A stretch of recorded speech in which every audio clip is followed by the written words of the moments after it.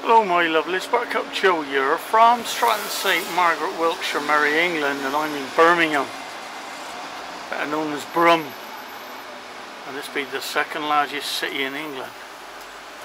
And this year, the law courts, and I've just been in there listening to the magistrates. Oh wow, there's some rum old characters in front of them there. Now, most of the cases were all of the same ilk, drink or drugs.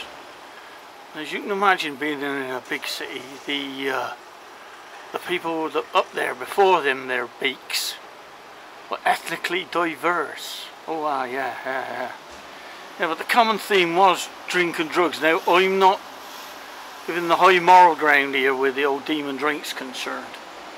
But some of these people, oh my word, they did some nasty things. This one fellow, he only had one leg, and he was drunk, and he attacked some nurses.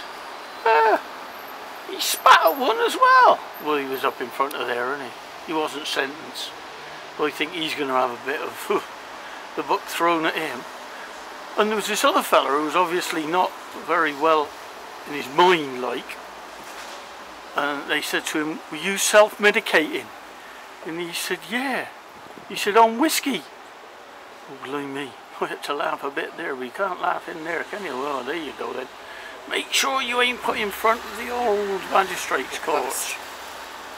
Because you know what? Ooh, it's not a nice place to be. You should behave yourself, shouldn't you? Ooh, that's handiwork coming from me, innit?